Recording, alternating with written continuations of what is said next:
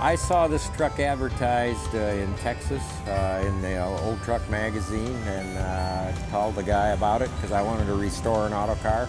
I finally went down there, picked it up. It was in really bad shape. Brought it home, tore it completely down to the frame, and started over with it and redone it. And took us 2.5 years to build a new engine for it. Parts can be a real problem. The biggest asset are other guys who have done the same model trucks, and they've been all through it, and they can help you with the parts, tell you where to find the parts. I ran those 2 windshields I borrowed for 2 years before I could find windshields, until I could get. Then they were 4 inches too tall, and I had to have them cut down because they just don't make this stuff anymore, and so. But it's a real challenge finding parts. American Truck Historical Society has been a big help because there's 23,000 members in there.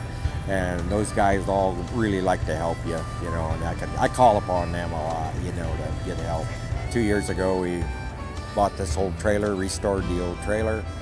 I had a lot of stuff at home, pictures and things I had collected when I was a kid.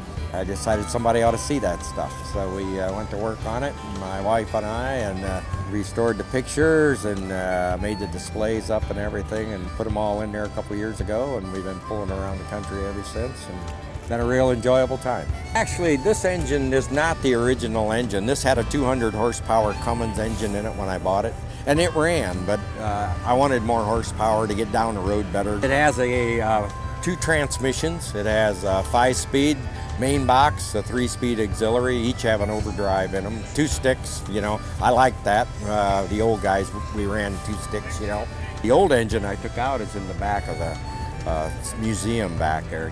I took it out, put it behind the garage, and gave it away a couple times. They never come picked it up, so I brought it in, restored it, and cleaned it up, put it back here. And this one here is a later model engine of the same model, and Cummins, and I restored it. It was a very popular engine in the 60s.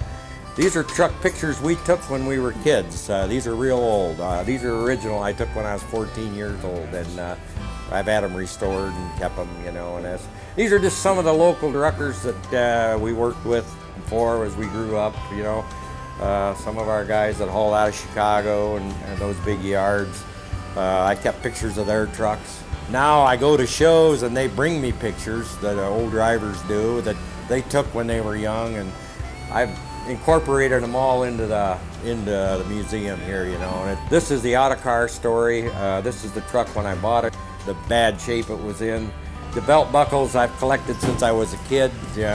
Truckers used to wear these all the time, and there are many different kinds representing trucks, cattle dealers, all kinds of things, everything to do with trucks. My wife's an antique nut, and I used to go with her to antique shops, and I saw these lard cans, and I said, hey, I've been to those places, so every time I see a lard can where I've delivered in the 30 years, I pick up their can. I've bought and paid for 26 new trucks, and I've been in the business 39 years now, hauling cattle and trucking business on my own.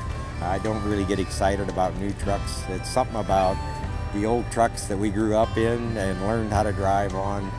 I think they have more character to them. The lines of them and things, are a lot better. They don't all look alike, and I don't know, just something about it.